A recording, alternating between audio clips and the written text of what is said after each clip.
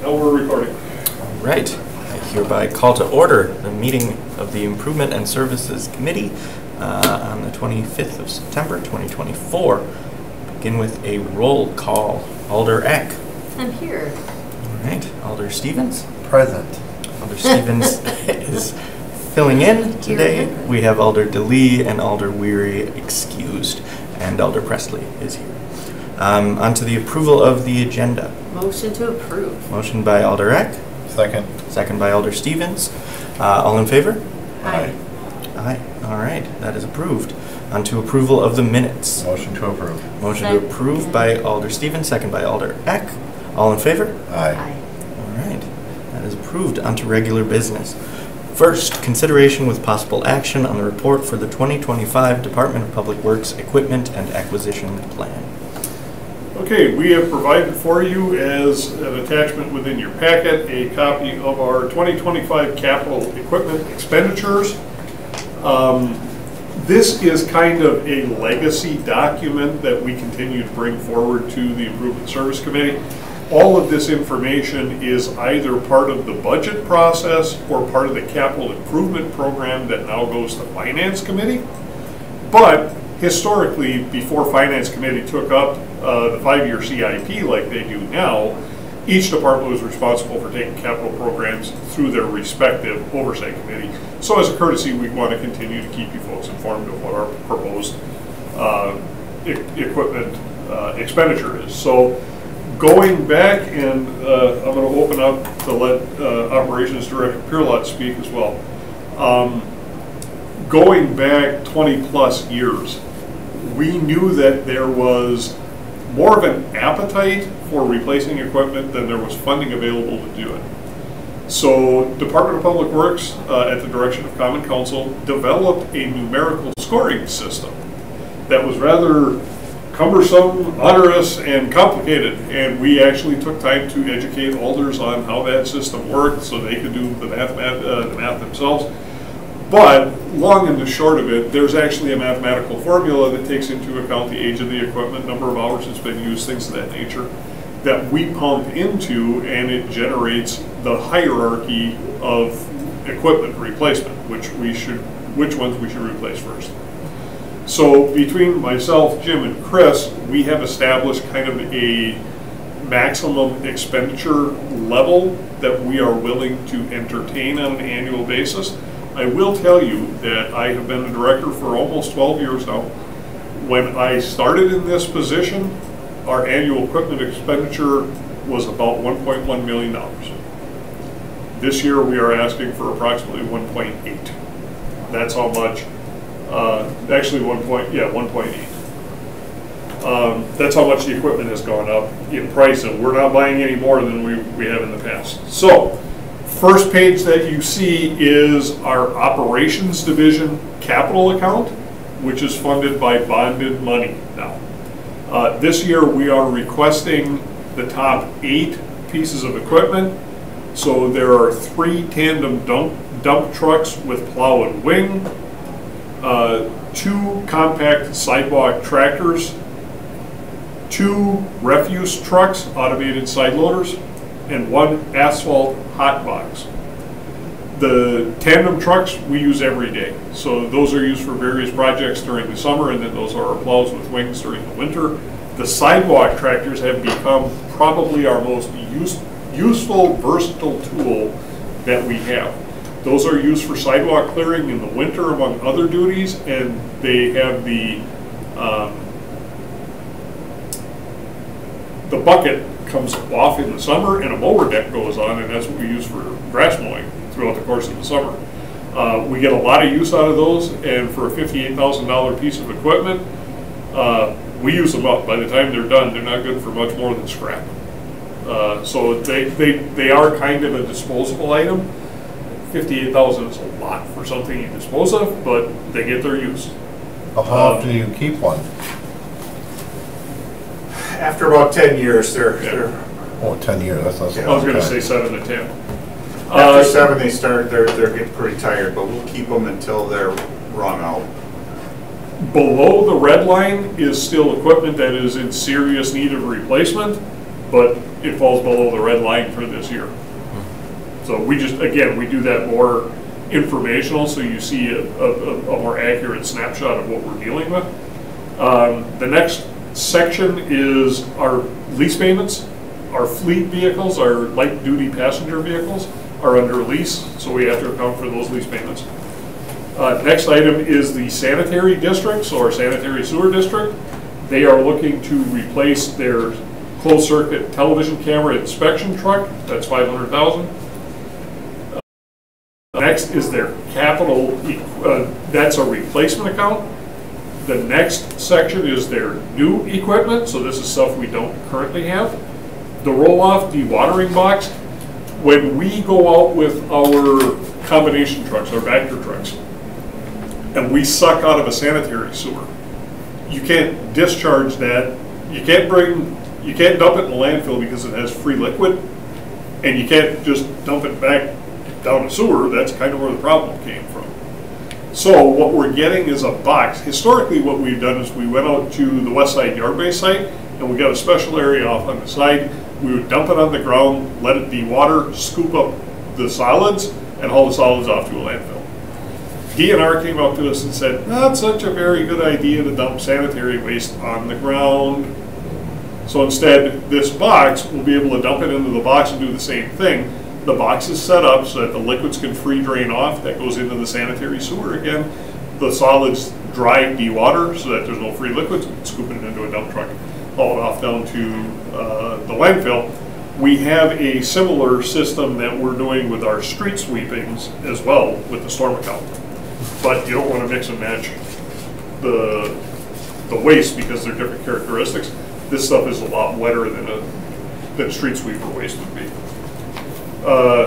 We've got a backup generator and trailer. These are typically used, a lot of times they're used at lift stations to bypass pump.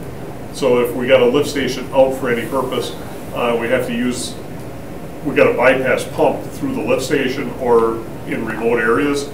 Our pumps are electric, so we have to have a generator to run them. And then a sewer video camera cable reel. That's just a new one to go into the fleet. That's for doing in-pipe inspections. Next area is our stormwater. This is our new equipment for storm utility.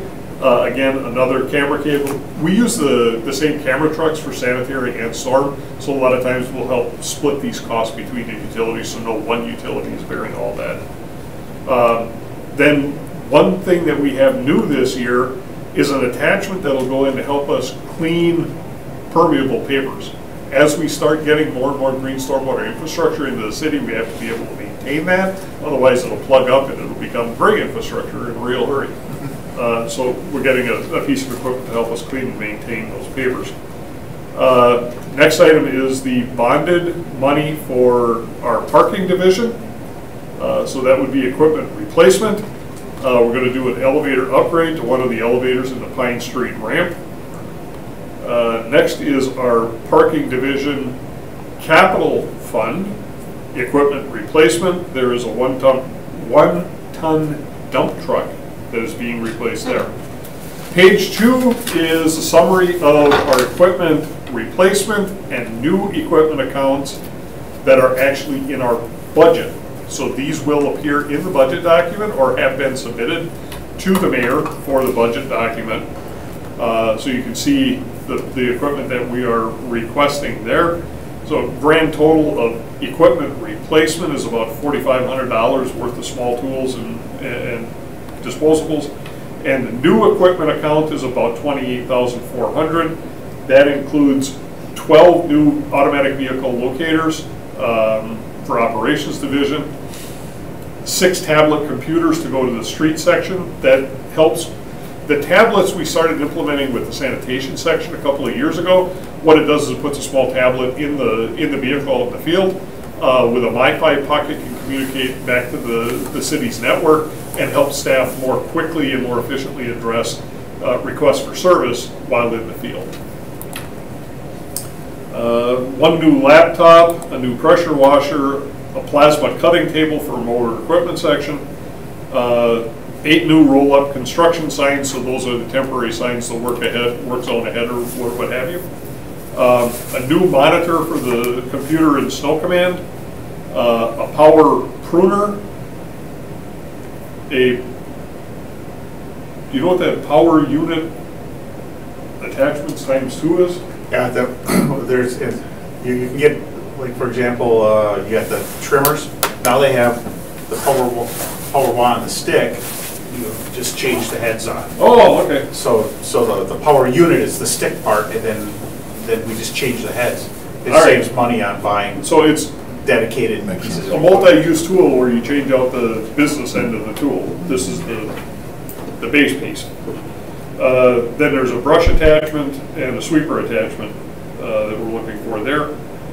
Next area is our traffic division. This is new equipment. So a traffic data collection and analysis device.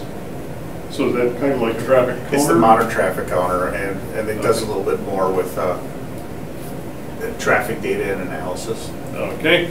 And then the last item is the new equipment account for our parking division. Again, parking is a special revenue fund, so they don't take from the tax base, they generate their own money.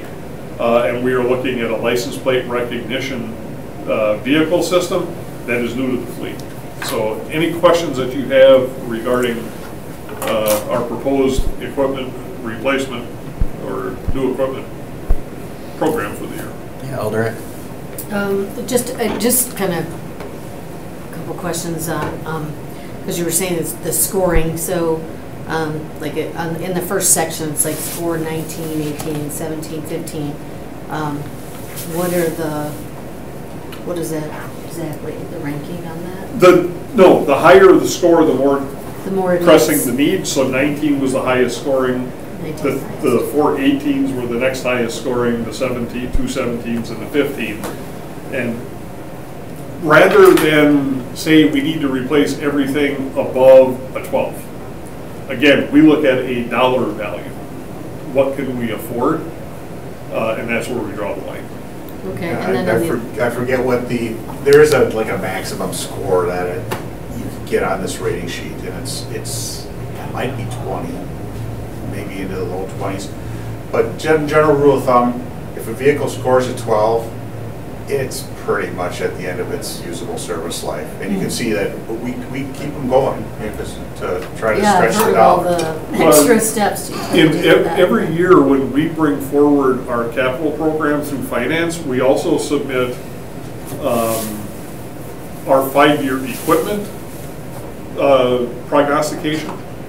So that's our equipment replacement plan, our 5-year plan, is something that Nathan put together several years ago when we first started doing 5-year capital planning.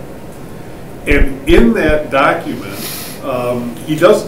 he may or may not, I'm trying to remember, whether or not he says in year 1 we want to replace this, year 2, year 3, year 4. What he does in that document that I know is he has all the assets listed by type. So he will have plow trucks, he'll have plow wings, plows, spreader boxes, front end loaders, graders, what have you. And he will give you the asset number, the number of years we've owned that piece of equipment, what the anticipated lifespan is, and the number of years plus or after its useful life. And on average, now we're always getting new equipment every year, so you've got to take into account the stuff that's yet to be replaced or beyond its useful life versus the brand new stuff. And even with brand new stuff in there, I think almost every category, our average is at useful life. So if we've got 16 frontline garbage trucks, which is why you see 2. We replace 2 every year. We take a frontline garbage truck and we retire it from service. It goes into service as a backup. So if we have something, we get a flat tire or what have you, we have a usable spare that we can pull out and use a day or 2 here or there. Once you get beyond spare apparatus, then Nathan gets creative and he pulls the body off of it. So you got the cab of the truck and the frame, and then we may mount a liquid tank on it and turn it into a de-icing Or he may put a box on it and we turn it into a vacuum truck. Or he goes out and he hunts and he finds an old, gently used but still in decent condition rear loader compactor body, like the old 2 men on the garbage truck, and we convert it into a leaf pan. And it goes for another 6 or 7 years in service like that. So we've got, after 8 years, you pretty much use up a garbage truck. But we've got garbage trucks that have different bodies on them that are 17 years old that are still rolling in our fleet every day. And then the question, another, is just the ranking, because on the left side, it's got ranking, so that's kind of like your number one that you want to Correct. get Right. replaced, and, okay. Yeah, that's a rank versus a score.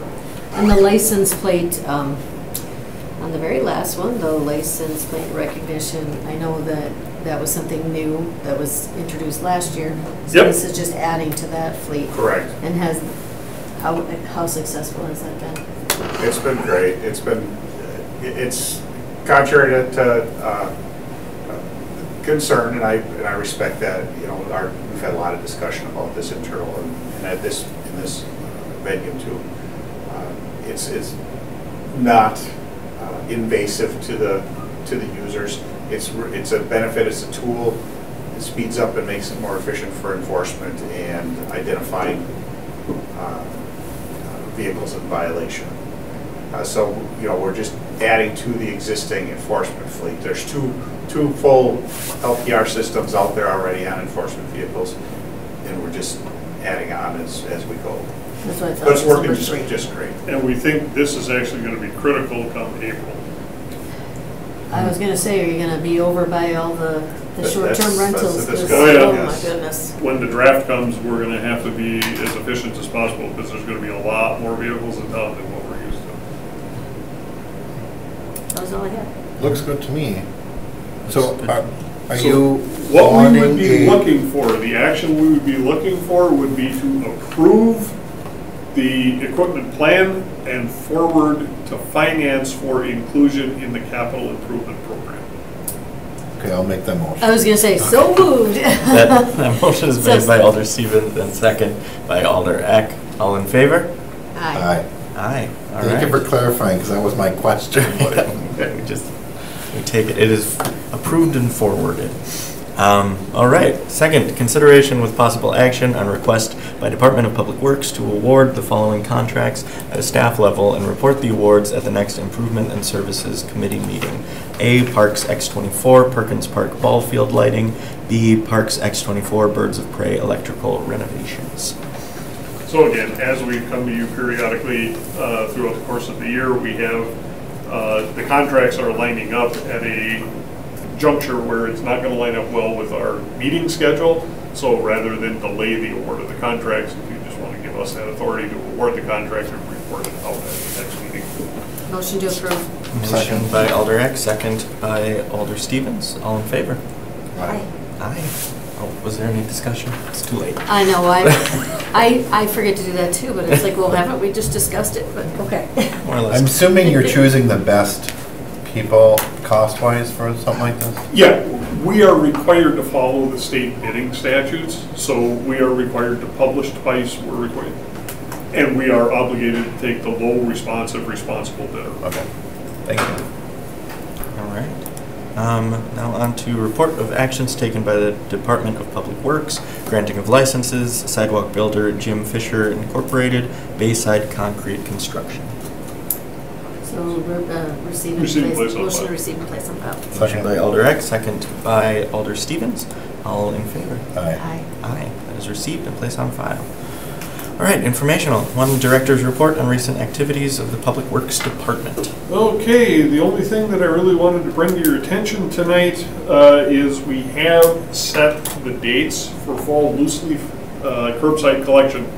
So that will be October 14th through November 27th. We have published that on our DPW social media. So go ahead and make your constituents aware of that. It is one of our most popular programs. We have been educating and advising the community for over 3 years now. I am currently working with law department to see if there is a way that we can implement right now. If folks are placing stuff in the street, there is a high probability that this fall they will receive a bill for it. We've been really good at sending letters and reminders and everything for 3 years. We've been so about notifying and educating for at least 5 years before that. Now it's time. If people haven't learned yet, they need to learn. We can't put that, and again, this all ties back to our permit, our stormwater permit with the state. We fund the curbside collection through the stormwater utility. Stormwater utility also funds the yard waste composting sites.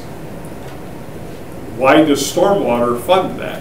Because getting that stuff out of the water is helping improve water quality. So there's a direct benefit to stormwater quality by collecting that material. The state of Wisconsin allows us to claim credit to our permit if for curbside collection, but only if that stuff is stored on the terrace, because if it rains between the time it's placed out and the time it's picked up, it leaches through that yard waste and it has a chance to infiltrate into the terrace grass.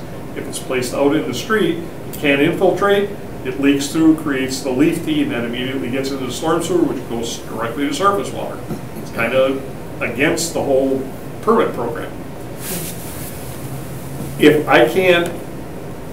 there's no benefit to the storm sewer program, if I can't get that credit towards my permit compliance, then there's no reason for me to fund that activity using stormwater money, and it'll go on the levy. That's going to be very expensive. It's going to cause the tax levy to go up. Nobody wants that. So in order for us to claim the credit, it's got to stay on the terrace. If you don't stay on the terrace, there's going to be a charge associated with that. So, you know, again, we've been talking about this for several years. It's finally coming home to roost. So you as alders may be getting some phone calls. Yeah, that's what I was thinking. But we do actually have the date set. That was the big announcement. Awesome. I feel like I've heard that fact about the storm or the water credit Yes. many times now. So I've been here 6 months, so we're really trying to make that clear to people. So great. Did you have questions? Comments? The one thing I was gonna say was, I know that this is a problem, because in fact, right now I have somebody that contacted me that it's not brush, it's the, the. Yard waste. No, I'm sorry, it's not yard waste, it's more like branches, things like that. Yeah, brush. Is that considered brush? Okay. Want to make sure I was using the right word. It's been there for a while, it's gonna kill her grass. She still has it there, and I did fill out a services online form. The reason I'm bringing it up is because, the grass starts to die, and that's what people, I think, are more concerned about. That's why they shut it probably into the road, so I don't know. I guess I'm just saying that's part of the issue. No, I understand that. Again, brush, we actually do pick up year-round at no cost to the resident. It has to be a ½ inch diameter or bigger. So piles of random sticks, that's not brush.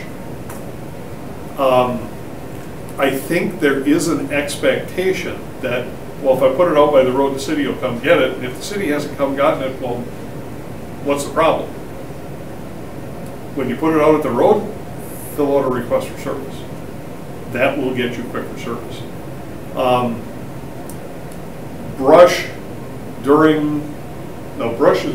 brush streets, or that's still sanitation. Brush right? is collected by sanitation section during our spring and fall collection. Street section collects, and then sanitation takes a break, if you will. So sanitation is normally the responding agency that handles recycling, garbage, and brush and bulk. There are 23 employees in sanitation section. 16 of them are assigned to garbage and recycling. So there's 5 recycling routes on the east side, 5 on the west side, and 6 recycling routes that are staffed every day. That leaves 7 people to cover brush, bulk, vacations, sick, leave, time away from work, what have you. We're spread pretty thin. So we don't want that stuff out there. Okay, thank you. So we're doing the best we can.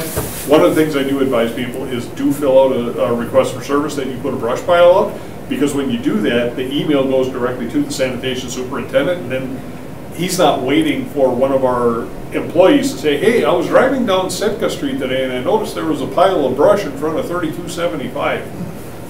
That's the other way we find out. Right. So a motion to receive and place on file. Yep. Second. Motion by Alder Eck, second by Alder Stevens. All in favor? Aye. Aye. All right. That is received and placed on file.